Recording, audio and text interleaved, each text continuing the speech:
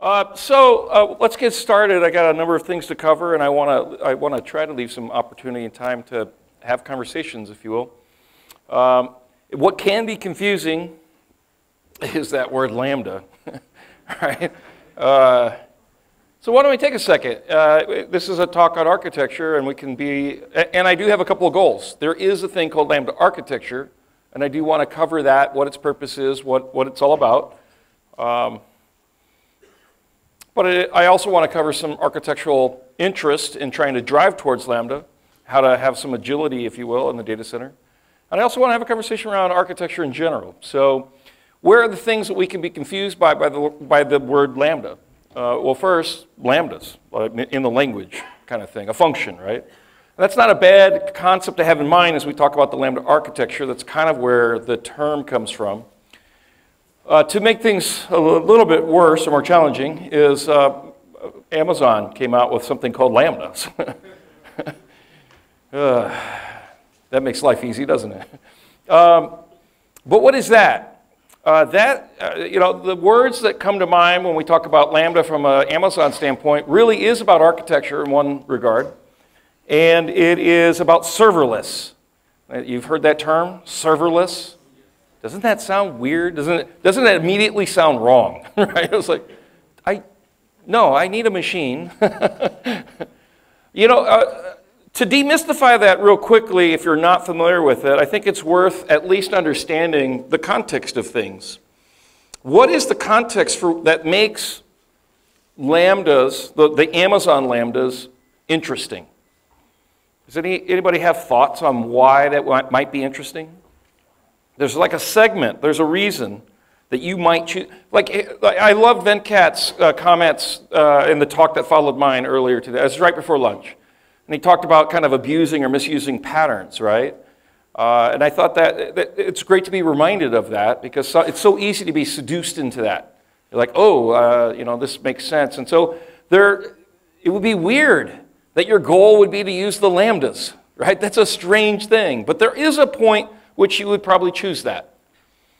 And if no one's going to volunteer and offer an answer, the time is when you have a business, you have a need to provide a service, but your financial incentives or the customers that you have are so light, or the scale is so low that it just doesn't warrant a full-time dedicated server. If you had such a demand, where I need to have as fast of a response as possible, or I need to have, or the scale of people interested in my service is high enough, I would never choose Lambda. That would make no sense whatsoever. The benefit is getting rid of the cost of a server, right? It's scaling down, which is one of the beautiful things about cloud in general.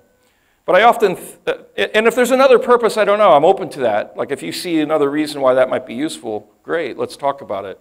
But there's like this, there's a new shiny thing and everybody wants to talk about it, right? And they kind of go in weird directions and they're like, I'm going to focus on dedicated hardware or something along those lines. We're going to talk about something slightly different than that, and that's the Lambda architecture itself. To go along that path, I'm also going to introduce some things. I work for a company called Mesosphere. I was the head of research and development for a small ISP in the US. And we saw three things that were just going to take the world by storm, we thought, right? This was about 3.5 or 4 years ago. And I'm really bad with time, but I can tell you Docker at the time was version 0.3 or 5, somewhere in that neighborhood. So it's that long ago. It was about 2013 is about when that hit. So, and the three things were Docker, Mesos, Apache Mesos, and CoreOS. And I don't know if all those hit, and it's actually kind of weird to look back and go, wow, because I'm often wrong, right? But this one actually seems to work out. So Mesos itself is this kernel, just like a Linux kernel. You have a kernel. Most people don't run just a kernel. They run a distribution of a Linux distribution. So what that usually includes is a kernel and some useful tools on top of that, like GNU tools. And we find a lot of value in that. So Mesos is kind of this data center layer, this kernel, but there would be value in adding some tools on top of that. And so we've done that. We call it DCOS, or Data Center Operating System. And it's open source. Otherwise, I wouldn't talk to you about it. Like, I would never bring that up in a setting like this unless you had full access to it.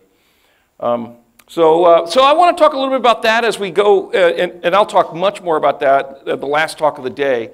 As an intro into talking about Lambdas, because I'm also going to slowly build out a Lambda architecture on a data center as we talk. All right. So let's dive into it. The traditional data center.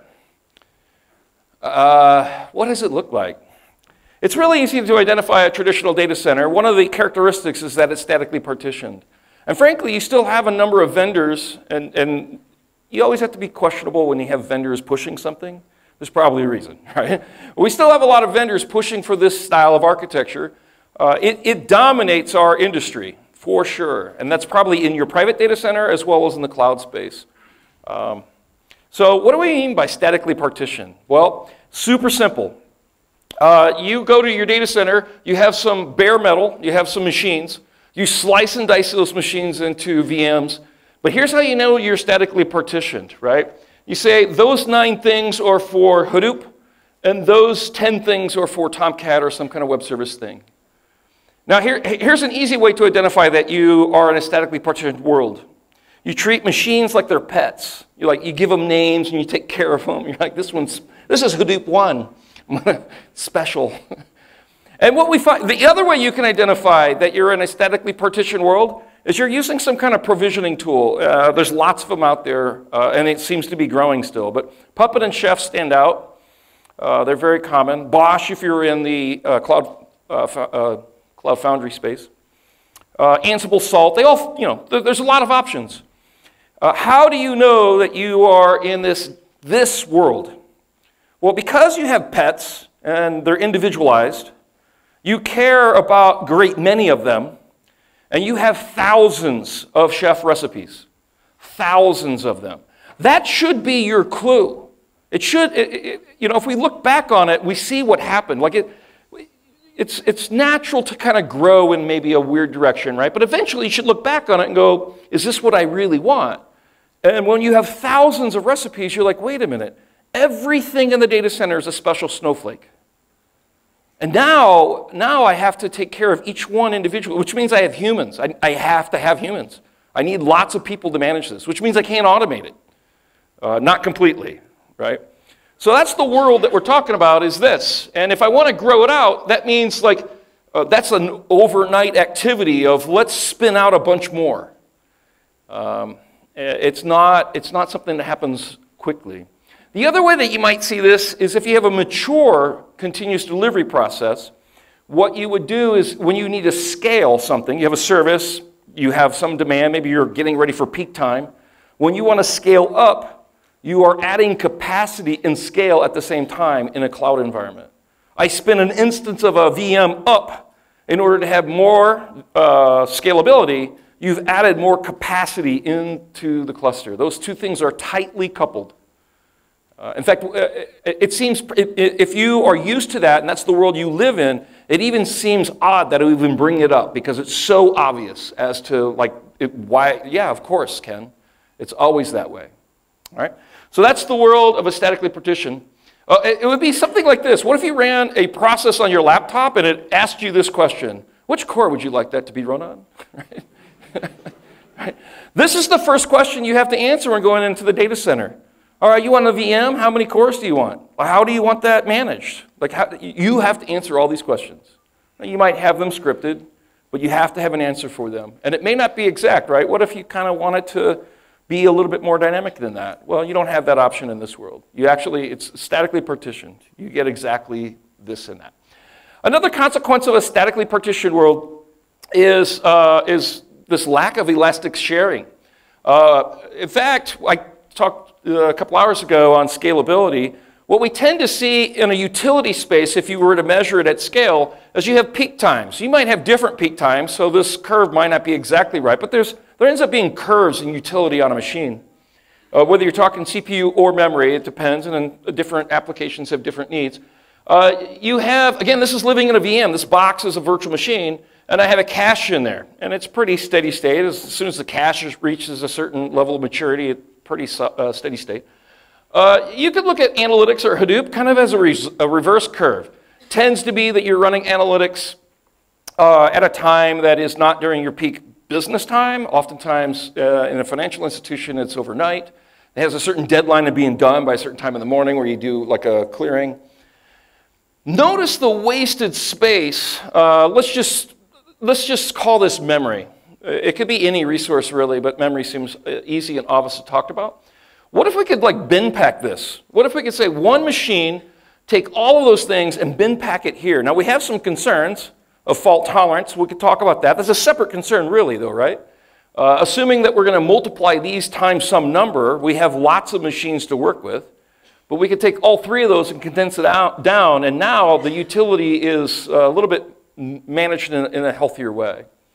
In fact, one of the early adopters of Mesos, I can't remember, HubSpot, I think.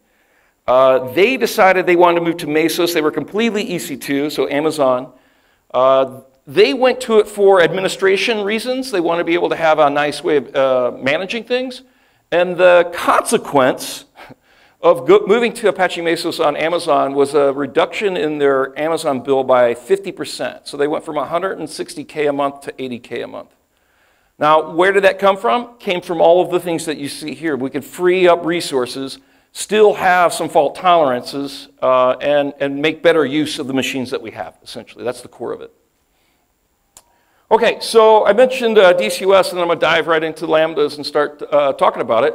When we talk about Mesos or DCOS, the whole concept is we take a bunch of machines and we say, oh, maybe that's one machine. In fact, as a thought experiment, what's the difference between a one node that has 100 cores in it versus 10 nodes that have 10 cores in it? Well, the real difference, first of all, it's the same number of resources, right? If I'm in a cluster that has 10 nodes in it, I obviously can't say this process needs 20 cores. I would have to say I want 2 instances of 10 cores or something like that, right? There's some minor differences that you have to manage. But one of the most significant differences is that on a one node machine, I have an operating system. And that operating system has a scheduler. And that scheduler manages the concerns that you don't have to worry about. Like you never have to go into your into your machine for a given process and say, I want you to dominate the number of cores, right? Cool thing, I could go into my machine and give a core affinity to a process, at least on a Linux platform I can, which is really cool. But do we usually do that? No, we like the convenience of general compute. There's value to it for other reasons. So I can gain that value on a one node machine because I have a scheduler that knows how to manage one core machines. One node machine, the node itself. But I don't have a scheduler to manage multiple nodes until now. That is what Apache Mesos is. So the focus is we want to be able to make programs for data centers just like you would your laptop. The convenience of not needing to answer what core should this run on. Right? Where should this go? I don't want a statically partitioned world. I want much more dynamicism in that process. So it's an open source project. I don't know, this isn't significant. These slides you're going to have, so you can comb through it if you like. I might skip some of those. The core architecture looks like this. I'm going to have 3 masters. Well, at a minimum, I'm going to have 1. Wow. At a minimum, I'm going to have 1. But in a production environment, you're going to have at least 3. The common infrastructure would normally be either 3 or 5. And what we need is a quorum. And the numbers are really simple, right? 3, I have quorum. I have the ability to have 2 machines come to an agreement, and if I have at least 2, I can move forward. So it's a way of having an agreement between 2 machines in a distributed fashion. So why 5? The reason why is to have the maximum number of 9s, right? I need to be able to, if in a 3-node quorum, if I bring down 1 for maintenance because I'm upgrading software of some sort, I have 2, which is exactly what I need for a quorum. I can have a failure and I've lost the ability to have quorum. With 5, I can always do a maintenance upgrade cycle and still have quorum. That's the only reason. It's a really simple reason, right? But oftentimes people are missing those details. So we have a core of zookeepers that are managing essentially leader election and service discovery. Mesos itself is just a kernel. It's actually not intelligent. It needs intelligence applied to it. It's called a two-level scheduler. So we need something that is intelligent that says, hey, I would like you to run Kafka, or I need you to run Cassandra, or something along these lines. We'll talk a little bit more about that as we get into the Lambda space. In the industry, about a year or two ago, we changed the name of slaves to agents, but the master-slave relationship in computer science has been around for a long time. We just felt like it was a good idea, just get rid of the term completely. We call them agents now. But each one of and the beautiful part is if I want to expand this, if I want to add capacity, not scale, if I want to add capacity, I spin up another machine with an agent on it. It automatically adds its resources into the cluster. It's like magic. It's super cool. So this term, sometimes it gets a little bit weird that we're calling this a data center operating system. Is it really an operating system? What do we mean by operating system? It feels more like a PaaS solution, right? Like a PaaS solution. Here's how we justify it. And it took me a while, by the way, to get used to this as well. When you think about an operating system, there's a number of things that you get with an operating system. One is you get a kernel. We have Mesos. That's the kernel, right? You also get some useful tools, but one of the things you fully expect in an operating system, a healthy operating system, is a packaging mechanism. I need to be able to go apt-get install blah, or yum install, right? And so there's a structure that manages repositories and a way of installing. All of that should just be magical for me. I need that convenience. It also has a file system. And it seems a little bit different, but in a distributed operating system, we would have a distributed file system. So there's more options in this space though, right? We tend to use a lot of HDFS. It's a popular option, it's a mature option, it works. A lot of people might use S3 instead. You're on Azure, you might use some blobs in the Azure space. You could use GlusterFS. There's a number of options, right? But at some point you have a distributed file system. So just like you have an operating system in a computer, or in a desktop, in a server, operating system. If you were looking at the Wikipedia definition for operating system, you see the software that manages a computer. We are defining it as managing a data center. It's really this, we are doing exactly the same thing. That's how we see it. Now it's slightly immature. I hate to even say this, right, because I'm one of the engineers working on it. But it's still immature from an operating standpoint, right? I don't know, you guys around when you used Windows 2? Wasn't great, but it was still an operating system. You just would rather not, right? So now that said, DCOS at its core is Mesos, and Mesos, when we get into what does this landscape look like? What are my options, right? The competitive landscape looks like this. Apache Mesos and DCOS really are the same thing. Again, Mesos is the kernel. DCOS is just some fancy tools with the kernel. It's the same thing, roughly. The competition in the open source space is Kubernetes. Those are your two choices. What I see is this, and the Kubernetes really is attractive to developers. I can bring it on one machine, disconnect it, I can play with it, I can develop against it. It's very attractive to developers. But the downside is it probably lacks the maturity in the operations space, and I personally do not know of a Kubernetes in production, as certainly not at high scale. Okay? Now take the flip side, the Apache Mesos or DCOS environment. What does it look like? Well, I can't get it all on one machine, and developers get frustrated. And so I don't have the mind share of developers, but it's really amazing in an operational space. And Twitter, which used to fail all the time with the Twitter fail well, completely re-architected their monolithic architecture to use Mesos, and we didn't use the term at the time, but a microservice-based architecture. So, and I can't give exact numbers away, I don't think I'm allowed to, but take some number times 10,000 nodes, and that's the level of nodes they have in production, running in a Mesos space. And then we could add on top of that, PayPal's using it. Netflix just re-architected their entire infrastructure to be on top of Mesos. PayPal, eBay, we could go through the list. The endless are the number of mature organizations using Mesos in production. Airbnb is using it for their analytics, not on the microservice-based architecture. All right. So, DCOS, killer, I don't know. There's a lot of buzzwords in there I don't tend to like. So, let's take a quick look. I have, as I pull out, I pull out of the oven a baked cluster, right? It would take too long to start it up. There's a nice UI, that's kind of cool. We call it the universe. The packages are in the universe. I have a couple things installed here. Why don't we run something? I was going to prepare for our Lambda architecture, which would include the need to do some analytics. So I installed Zeppelin. So Zeppelin would be the way that we would start to look and understand the data that's being archived behind the scenes. If I wanted to start a service, I could actually do it right here in the UI, and it seems a little slow. I think it's sluggish based on the Wi-Fi, but let me go in here and say that we want to have sleep.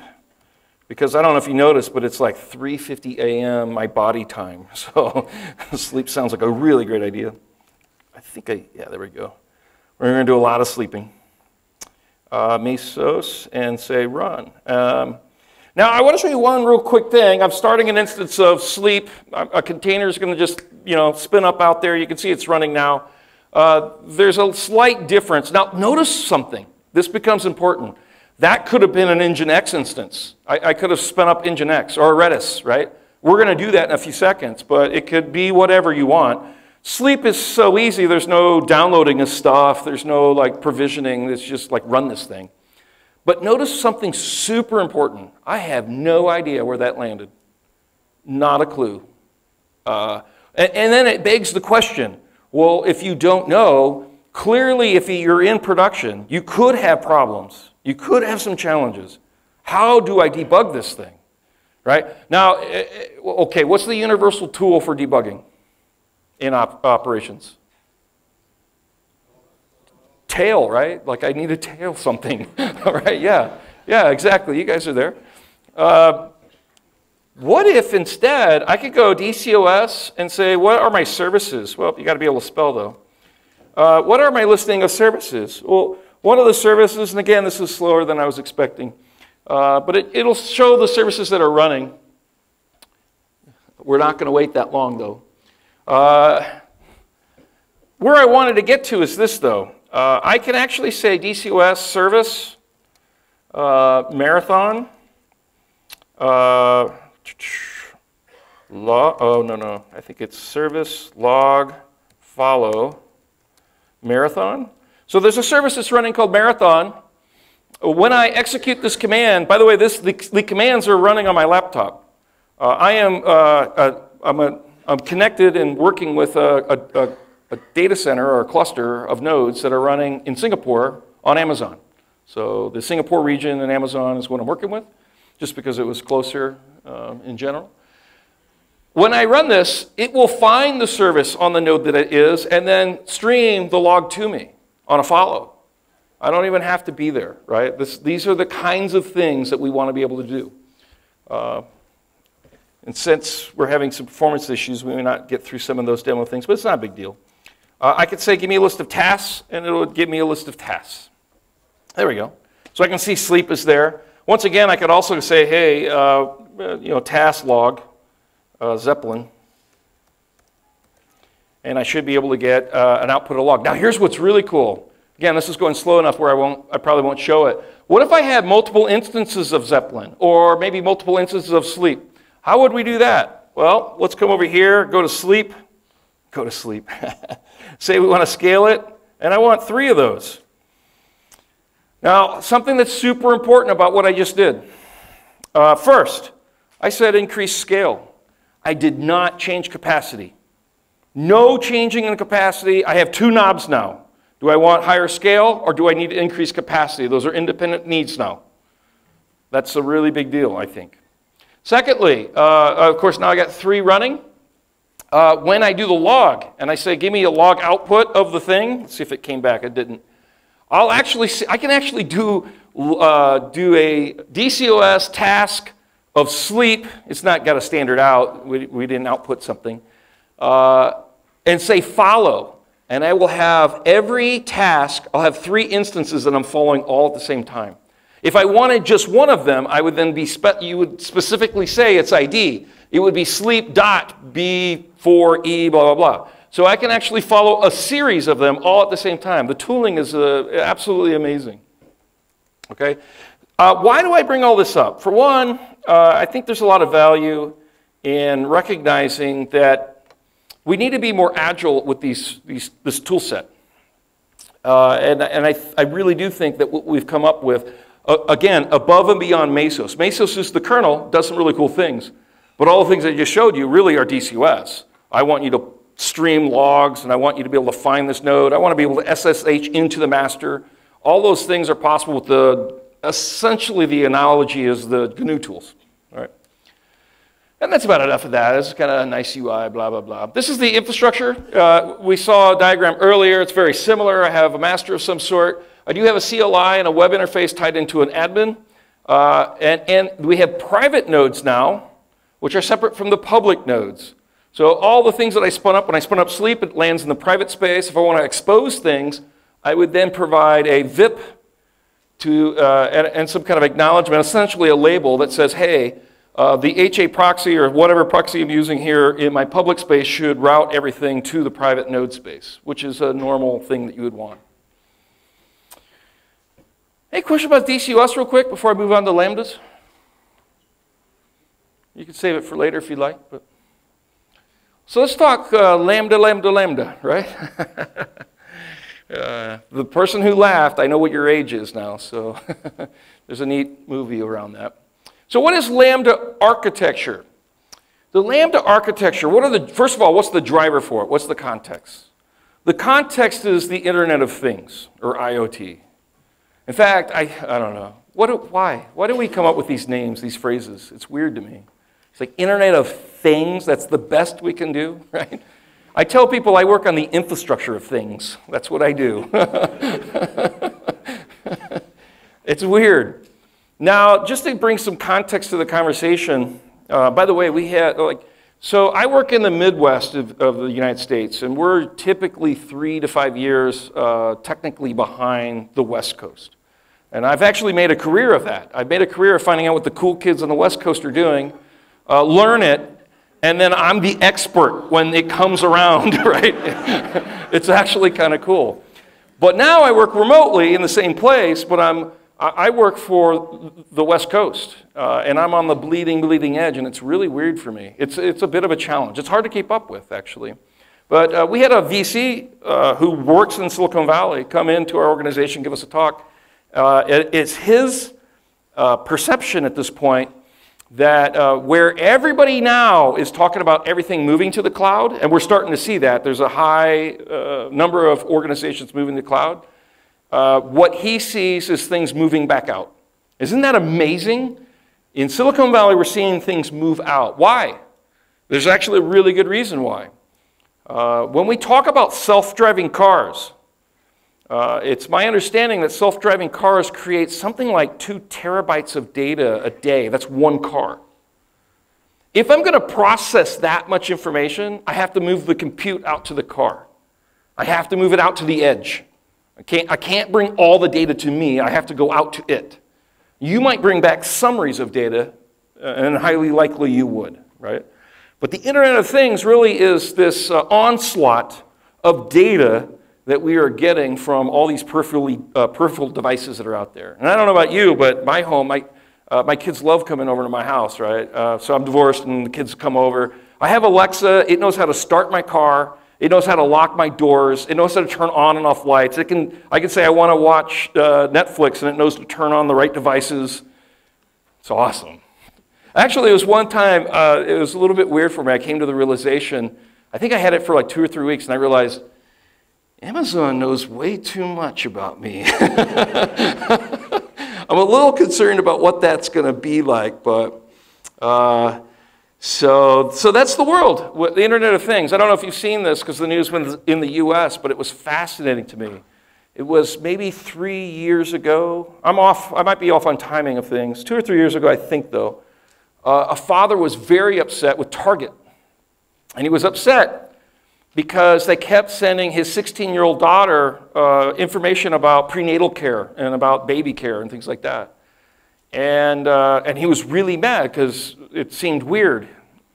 And then they discovered that based on buying habits, Target knew before the father knew that his daughter was pregnant. Crazy. That's the world that we're living in, right?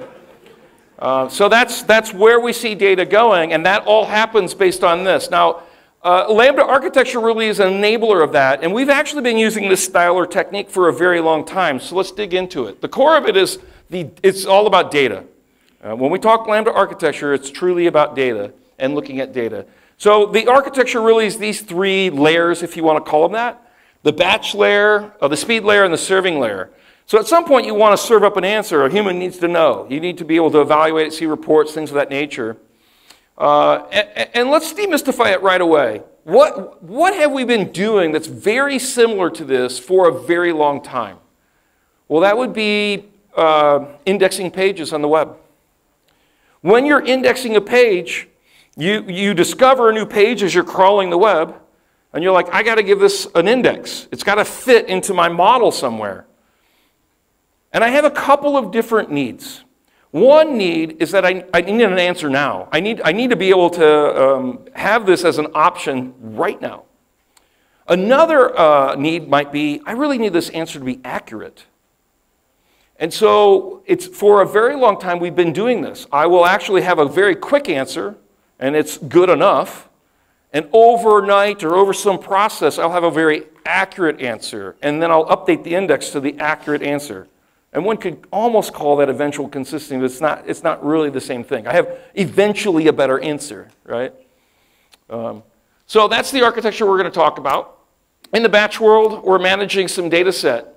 Oftentimes in this space, when things are inbound, it's really immutable data. There's never a reason to change that data. So we also look at this data in slightly different ways, right? And in fact, in this world, as you start to dive into this world, it's very common that the world we used to be in used to be like relational data stores. And in that world, what you cared about is saving memory and space. And that I only wanted an answer, I only wanted it once. I want an instance of that, and it's exactly once. And that's broken, right? Like if you're going to scale, you have to change that. And two, if you have this volume of data, I'm going to specialize that data. And so I commonly write things multiple times for different needs. So I take the hit on the right. Now I have a couple of different competing needs. One is I have an onslaught of data coming in. I have streams of data coming in. So my first need is to respond to that. I need to be able to write that. In fact, let me ask you an architectural question then. What is the fastest way to write data to disk? Fastest way to write data to disk? What's that? Encryption? Yeah, so I have a pointer on the disk, and I just keep writing. In other words, I keep appending, right? Constant appending. I don't care about, in other words, I'm not looking at the data. I'm not processing the data. I'm not analyzing the data. I just keep writing data, right? And at that point, I can provide some disconnect. I can go, well, something's going to read that data at some point. Frankly, if you never read data, there's no value in writing data, right? Is everybody cool with that? So, but I have a quick disconnect for that. Now I have another problem. If I have the need to write data, I think the quote, I'm going to misquote it. I think the quote is, scaling reads is really, really hard, and scaling writes is impossible, right? How do we manage the scaling of writes? Well, that means I need multiple things writing at the same time. And how do I separate that out to make sure that we get the right thing going on, right? We'll talk about some tooling in a second that brings that to light. In the batch, we have immutable data coming in, and we're going to batch that. We have a serving where we're going to serve up these queries, and then we have the speed layer. And we're going to see how this all fits together in just a second. So where does the Lambda architecture fit in? I'm trying to bring all this together. When we talked about indexing pages, I talked about two different paths. I talked about the fact that I need a quick answer and I need an accurate answer. That is exactly what we do in the Lambda architecture. I have two functions, hence Lambda. I have two functions that break out. One goes the fast way, one goes the slow way. And here's what you're going to be fighting. You're going to be, I don't know if I like that, Ken. Okay, take a breath. You might have duplicate code. I know it. You might have different technologies that are in the fast lane versus the slow lane. You may decide to write similar functions, or maybe even the exact functions in two different languages. Might happen. And you'll have to and there might be a benefit to that. There is a simplification, which I know less about. Somebody in the speaker lounge was asking me just before lunch. And I was like, yeah, I used to talk about that, but I haven't looked at it forever. There's a simplification of the LAMBDA architecture called the Kappa architecture. And the Kappa architecture really is, in essence, to reduce duplication. But again, there is a careful balance there. Like, is the effort to try to maintain, less redundancy, is it worth it if it costs you something as far as the ability to respond, things like that. So we're going to see this a number of times. We'll show different components fitting into each one of those things. The focus of the LAMBDA architecture is around fault tolerance and basically managing an onslaught or a stream of data and being able to handle low latency queries. Now it's going to vary as we start throwing products in here and understanding how they fit. I'm going to show an example just because I think showing a concrete example clarifies things. But I don't want you to take this as the defining architecture or the recipe, right? It is an example of a recipe. There may be variations of it that you may choose to do, and with good reason. And that might be one of the questions you decide to bring up a little bit later. I'm going to bypass this.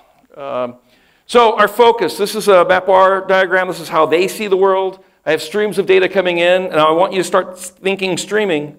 What are we using? What do we use for streaming? How do I manage streams? I have different real-time views of the world, and I have batch views of the world. And then maybe I have some ability to merge that together. That varies very strongly. In the organizations that I've been at where we have LAMBDA architectures, you don't always have this. Oftentimes you have just two different views of the world. So let's start throwing in components and talking about them. When we're talking streaming, the first thing that should come to mind probably in today's world is Kafka. And I will talk in more detail on each one of these subjects, but Kafka just stands out. It's usually your front end. Data's coming in and you're just logging stuff. Oh, you know what? That's an interesting question. For every database, so everything that you use to store data, what is the source of truth? What's that? The log. Yeah. The question becomes, let's say your database becomes corrupt or it fails and you need to reconstitute state. You always go to the transaction log, right? To pull in and the source of truth has always been the log in the first place. So the question is, well, if it's the source of truth, what if we just had a different way of accessing it? What if we just made it accessible with a service? Well, we call that Kafka, right? It's a really interesting thing when you think about it. I'll have a blog post for you to read. It's a lengthy one of the creator of Kafka, and I think it's well worth reading. Okay, so going down this path, you're going to have some kind of streaming tooling. This is the fast stuff, right? We're going to batch. We're going to change how we look at data. It's not transactional, it's streaming. There are two core tools that I am most familiar with, and one is Storm, and the other one is Spark. There is a growing number of things in that space, and I've lost track of all of them. So if your favorite is not on the list, then that doesn't mean don't look at it. It just means I'm not as familiar with it, okay? But they all have the same kind of function. I'm streaming data, and I may want to process data as I'm streaming it. That varies. A quick note on Storm, though. Storm, the one thing I know about Storm is this. It also needs a zookeeper to manage certain things.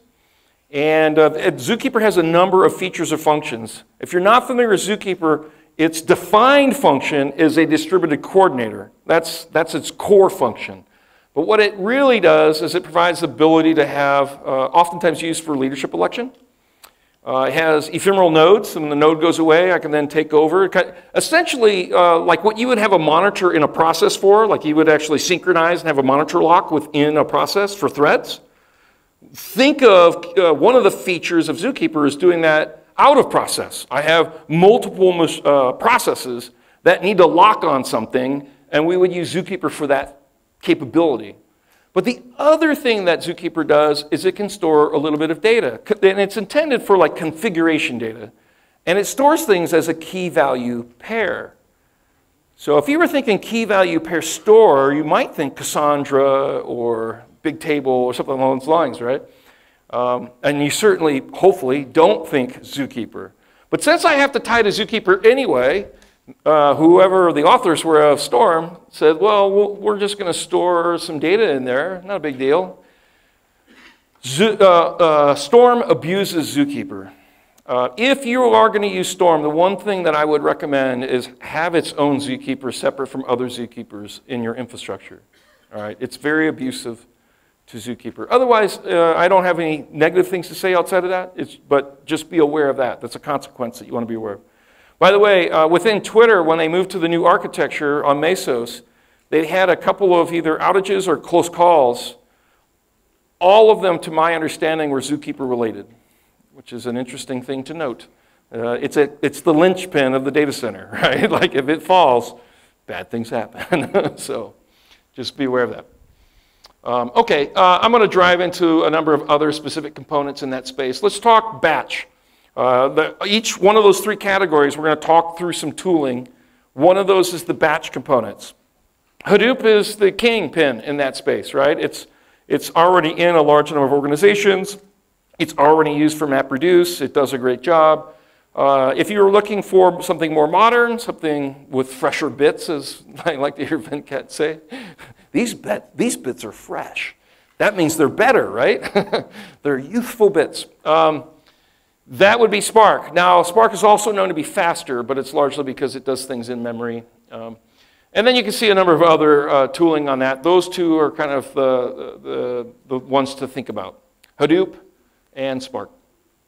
In the serving component, storing data, it depends on which organization you're working with as what they choose. I would say in all the ones that I've worked with, they use Cassandra. And Cassandra really stands out. I don't remember now. Facebook uses one of these two down here. But Volt DB and Druid, they're very popular. Influx I'm hearing a lot more about. So obviously that's on the uprise to a certain extent.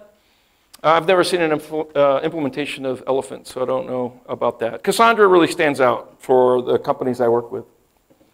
In the speed layer, we're commonly using Storm or Spark Streaming. You can see a couple of other options up there. I commonly use and probably predominantly use Kafka and Spark Streaming together. Okay, that seems to be the commonplace for where I'm at. I mentioned the Kappa architecture already a little bit. Okay, so let's start looking at this a number of different ways. Let's dive into this. This is the data flow diagram at InLink. The guys who created Kafka. This was the problem they were trying to solve. Have you seen a diagram similar to this in your organizations, right? Like, oh yeah, I need that data over here as well. Oh yeah, do I duplicate that data into my store, or do I make a call out to a service? These are the concerns that I have as I start to lay out this diagram. But we run into some serious consistency issues, data consistency. And this is, the end result of where things went. Is, well, let's have everything go to the source of truth, which is Kafka. And if you heard me earlier talking a little bit about Kafka, it's a little bit weird. It's described as a pub sub, and it kind of has a pub sub interface, but you can't really compare it to any other Java JMS pub sub. It is just so strongly different. So this is one of those exceptions. Like, I like to categorize things, but I initially categorize this because it's pub sub as similar to the others, but it's so strongly different that that's wrong, right? That is not correct. What you tend to be interested in with Kafka is data retention. And frankly, there's some organizations that they almost use Kafka as their data store, and data retention is near forever. So, and that's a little bit weird for some, right? So you have to decide how you want to leverage that. But this is the diagram for which we normally target within the company I work for. In fact, we used to call it the smack stack. I don't know if you saw the order on my agenda, but you have Spark, Mesos, Akka, Cassandra and Kafka, smack, right? Marketing, for some reason, didn't like it. We don't use that term. So we have inbound streaming. We have the Kafka cluster. We're storing things to disk. From that point, we'll stream them through Spark into a Cassandra ring. This is where we start to have some strong differences in different organizations. Sometimes it's one Cassandra ring, and you're reading and writing to it for multiple, for different purposes and to different tables. Sometimes they actually are two different rings. Where you commonly have two different rings is this ring may be, one data center and managed locally, where this is multi-DC and takes on the extra overhead of distributing data across multiple data centers, which Cassandra is capable of. Also, you could throw in the other pieces that are kind of missing up here. You still commonly have like an HDFS and maybe a Hadoop or a Spark. So that's what you're using for analytics, storing checkpoints within HDFS or blobs of data of some sort as you're processing. There's the SMAC stack as I was talking about it earlier. Let's dive into each one of those and talk just a little bit about it. Kafka. The focus is just streaming data, as I was mentioning, just moving a pointer. The bare minimum amount of what is necessary to take data and move it to disk. Of course it does more than that. It does that with you determining how much redundancy you want on that. So there's multiple nodes writing the same data, and how fast you want it, so to speak, which means as data is streaming in, I will disseminate that data across multiple nodes, where one will write one and the second one will write another. So in one case you're duplicating, and others you're distributing the workload, if you will. And oftentimes you're doing both. So it's a little complicated in that way, but that's what it's used for. It's high throughput, low latency messaging, or really logging. We've already seen the diagram that represents. You can have multiple inbound sources, and you can have, and what's more common is that you have, I've seen installations in both cases, but it's very common to have one source of truth coming in, like a stream, an onslaught of data coming in, with multiple clients reading for their purposes. And the beautiful part then is you're reading, there's two real cool benefits to this. If you had a failure and you have an idempotent architecture, I should take a step back. What is idempotent? Well, first of all, idempotent means that if you have an event that occurred, and that event, and you had a state change, if you had that event replayed, you would have the exact same state. That's the core of it, right? But it turns out that that is really hard to do, and we're actually not used to it. So let me give you an example of what's not idempotent to make things clearer. You go to the data store, imagine a relational data store, and you say, delete this row. Delete a row where the ID equals 1. And it'll say, okay. And then you're like, did it work? Let's do it again. Delete a row where the ID equals 1. And that row doesn't exist. That is a different experience, right? And that is not idempotent. We want the same exact behavior every time. And the benefit of an idempotent architecture is that if I were to fail and I don't know if I succeeded or not, I can go back and replay everything, and I should be in the exact same state as if I did not fail. I think the benefits are clear. The ability to write that is actually really hard. And which is surprising a little bit because RESTful endpoints by design are supposed to be idempotent. So we're supposed to be, but we're not exactly great at that. Okay, so the point is if I have a failure that happens in reading Kafka, I can always go back to the pointer and say, okay, now go back and start reading from yesterday's log and read until you get to today. So there's some really great fault tolerance that we can build into there. I can have different clients or consumers with different needs, varying needs. So I have different read pointers that are going on at the same time. A lot of really cool things we can do with Kafka. And essentially, it's just an ordered log. That's it. It's just append, append, append. It's just a huge ordered log. All right. So, and then we have different partitions for writing high-scale writes across multiple machines, which we define as a topic. So, and there's some guarantees. Okay, so there's a must-read I mentioned, and I hesitate to just give you a link because that doesn't look impressive on a slide, but I assume that you're going to actually look at these slides later, and you'll have them. But this is a must-read for all engineers, in my opinion. It is really looking at the role of logs within a distributed architecture. And it essentially is that it never says the word Kafka. I don't remember it saying the word Kafka, but it is the defining reason why Kafka exists, essentially. It's also very long. I remember, I think I printed it out in PDF so I could read it on a plane ride, and I think it's like 52 pages or something. It's long. So it's not your standard blog post. Akka, I have a little bit less to say about Akka, but essentially it's for managing computational power across the cluster, essentially. It farms out jobs. It's probably most well known in the Scala space. You do have the ability to integrate with it in the Java space. And it's not a core component, actually, of Lambdas, but it's very common to see in highly distributed environments, so I bring it up. Spark, I'm not going to go into heavy detail here, but Spark was the first framework that was ever used, that was ever created for Mesos.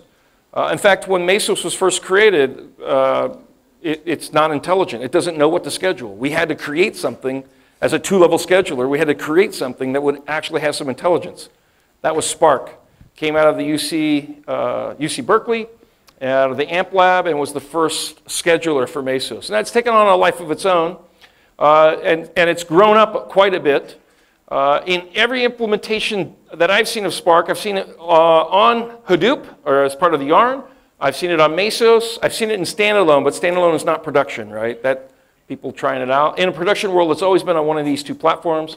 And almost always, I also see an HDFS environment involved, where I'm actually storing snapshots of data or playing with data of some sort. And then we have a number of different options that we can use with Spark. Spark SQL, absolutely amazing. It gives you the, if you're not familiar with Spark, one of the great things that it does is it brings in data from disparate systems.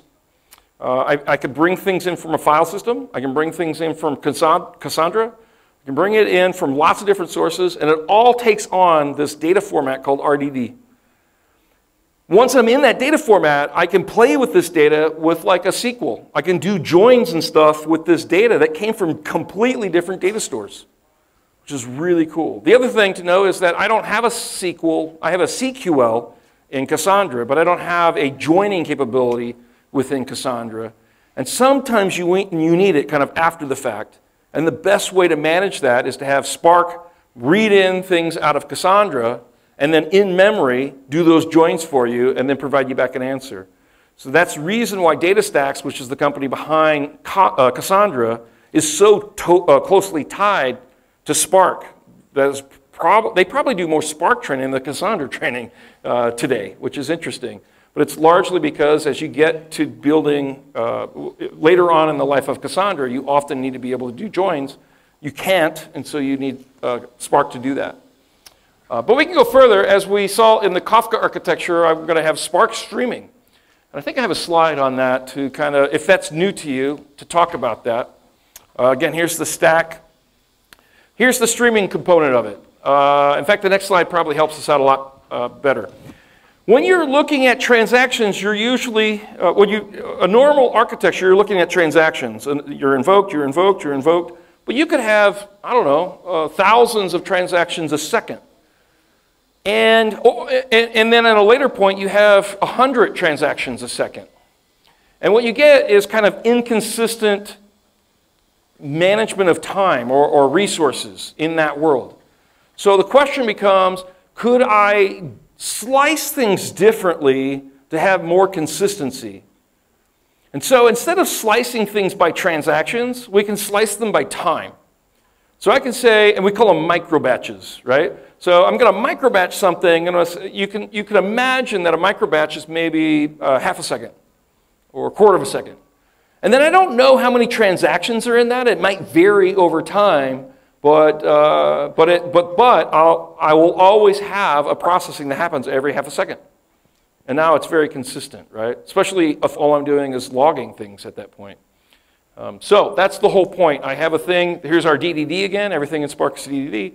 I have a micro batch. Each thing is a map of a time, essentially, and it becomes the D stream that's coming in.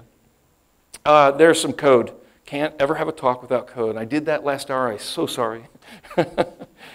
But the core of it is working with Spark. It's fairly simple. I just create a streaming context.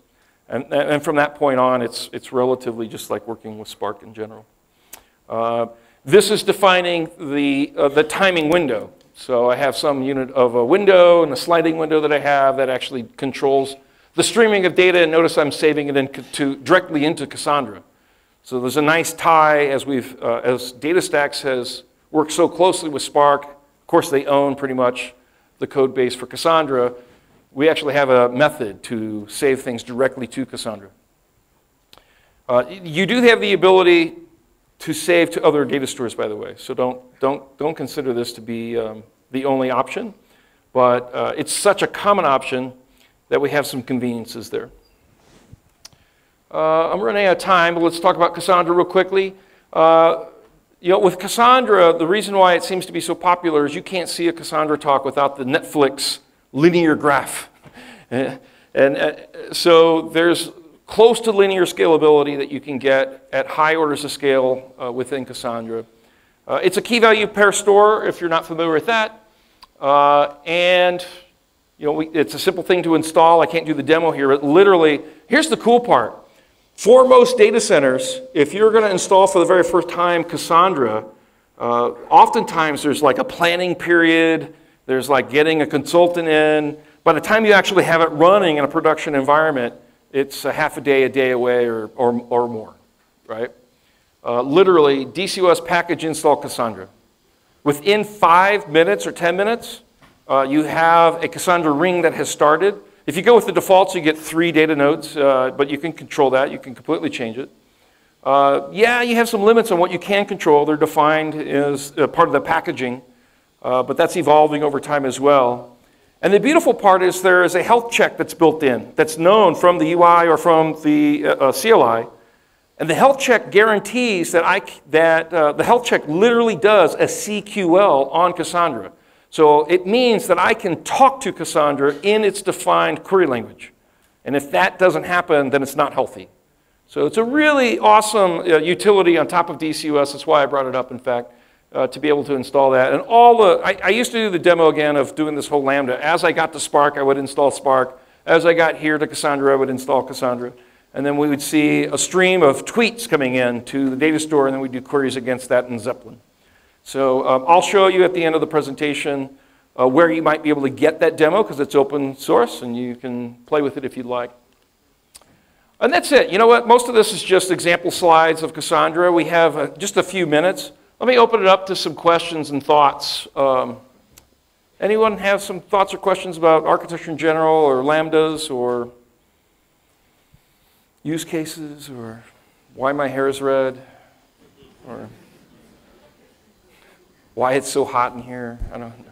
Yes? From the use case perspective, you said that we get a partial data, then it gives me a much more detailed data. Yeah. Could you give me an example on that?